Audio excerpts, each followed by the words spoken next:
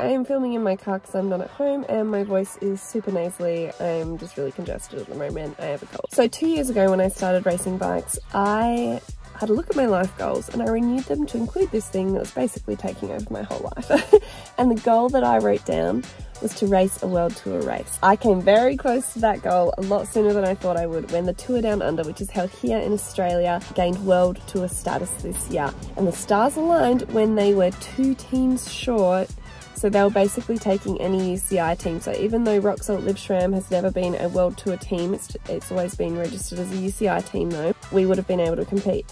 However, the hitch was we did not register as UCI this year. So we were late to the party. We did contact them and try to get registration, but they said, no way Jose.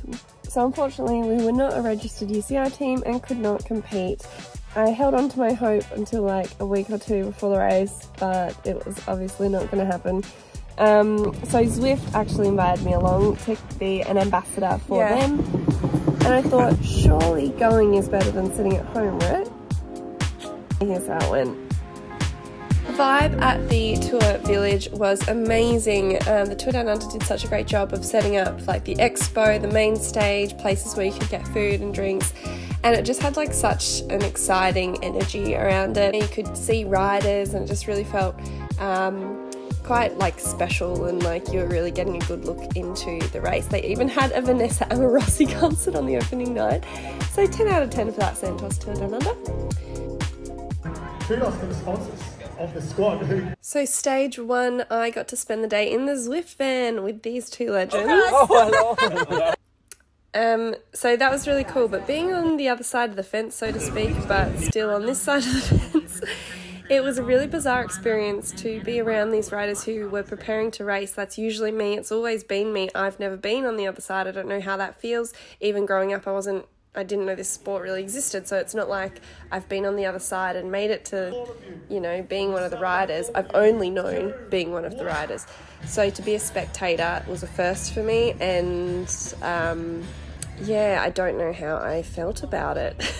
I mean, I thought I'd go and feel a lot of relief about not having to feel those nerves and that anxiety and anticipation for what I'm about to do, and having to go through the logistics and the prep and whatnot, and then just seeing them come up over this QOM, knowing how hard I'd be pushing to stay in, but seeing that everyone was still there in a group, and seeing riders, I guess, that I know I can be right there in the thick of the action, knowing that I'd be right there too, was kind of hard to deal with.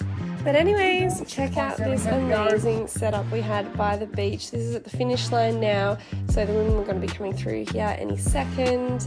And it was a really exciting finish actually, the way it all unfolded as a bunch sprint, and Daria from Human Powered Health won, which I love because they're sort of like an underdog World Tour team. I think this was their first World Tour win, so that's super awesome for them. I love to see it. So yeah, and there's everyone coming through.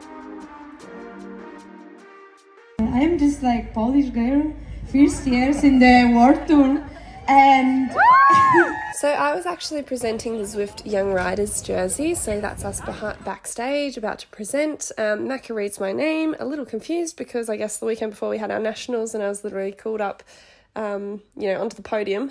So to be called up as a presenter was probably a bit like, oh, have I got the names wrong? But anyway, Ali Wollaston won the Young Riders jersey for the day, which is awesome. She won the crit the night before. I had a little interview with her afterwards, and she's just really cool. So it was great to see her get the win. Yay. I think it's somewhere around 30 degrees right now, and I'm making my way up what I think is Mount Lofty. Mount Barker? I don't know. It's this one. Super fun to descend. So this is day 2. I parked myself up at the QOM to see the action there. That's Amanda Spratt doing her attack, which at this point I was like, maybe I don't want to be in the race. This would be really hard. Trying to follow her, and I'm in the heat. It's hot.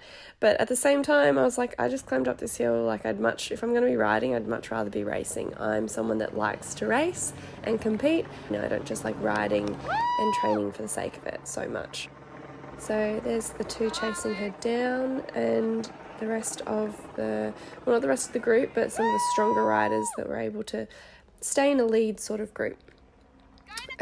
So yeah, this was another one of those times where I was like, okay, well, where would I be? Like, could I be here possibly? Probably not. I'd probably be in a group behind this, but it all sort of came back together. So I know that I would have, you know, finished the stage no matter what and been on to the next day, which I guess for me would have been my goal, just to complete this race, to say I've done a World Tour race. So here's some riders finishing. I didn't make it back in time for the leaders finishing, but was able to see some others cross the line.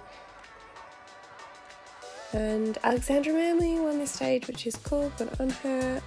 So it's good for an Australian team to get some success. Something really cool that I liked about being at the Tour Down Under was running into people that I knew and realising that I actually do have a place in this community, and that's something that I haven't really felt so far in this sport as a rider.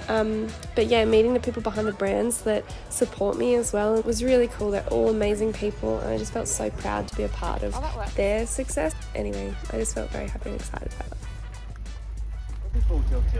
We are going to the start of stage 3. It's in the city, so that's super easy.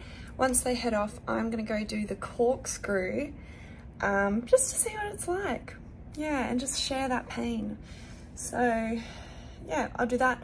Then I'll head to the finish line, because if I stay to watch them do the QOM on the corkscrew, I won't see the finish. So I think I'd rather see the finish today, since it's the last stage. So I'll get down there with a lot of time to spare and just hang out, chill.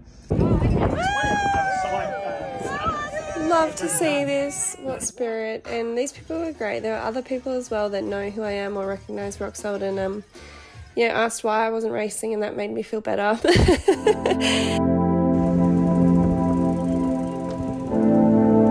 We're off to the corkscrew. We should get there in another K or two.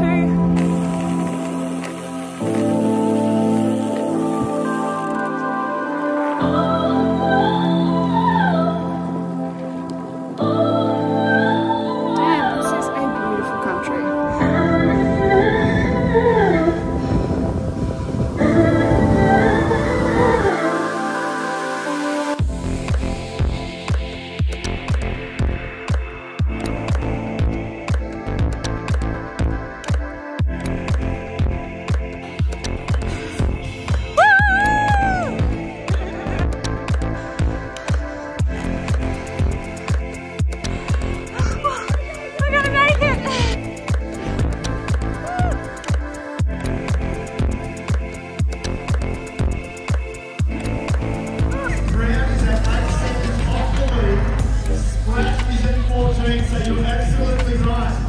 Such an exciting finish. Amanda Spratt was away going on the corkscrew. Grace Brown was hunting her down there, and the group wasn't far behind, so it's sort of like, is it going to be a bunch finish? Is Grace going to catch her? Is it going to be Amanda Spratt? And there is how it ended. Grace Brown got the big W. Final day of presenting the Zwift Young Riders jersey, yay!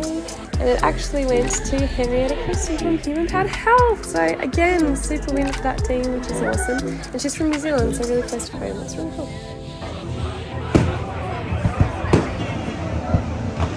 A very special experience that I had was having people recognise me, and like kids asking how to become good like me, which absolutely melted my heart.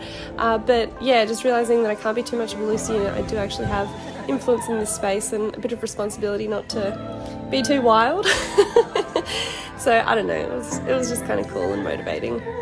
So yeah, I'm definitely still figuring out what I want from this sport. I don't know whether doing a World Tour race will be my greatest achievement. I think my need that a lot of us have, especially people in sport that are competitive, there's just like this need to prove ourselves and prove that we're good, and be the best at things. We don't like being average. And like, I'm about to turn 30. Coming into sport at this age is so different from being young, and I just think it's a different experience, and how you view the world is so different. And I haven't grown up in sport, and my competitiveness and that need to prove myself that, you know, has always seemed so insatiable, I think is dying a little bit, because I know who I am and I'm happy with who I am, and you know, I define success, achievement, happiness in life so differently, and I'm so glad that I did go. Like, it was so fun. The Zwift crew are just some of the best people ever, and yeah, being able to meet up with other brands that I work with, like Quadlock, the SRAM guys were there, and I just felt proud that I get to work with just really great brands and really great people behind those brands. Anyway, they're just some thoughts. I'll probably expand on these in other videos, but I think that's enough for now.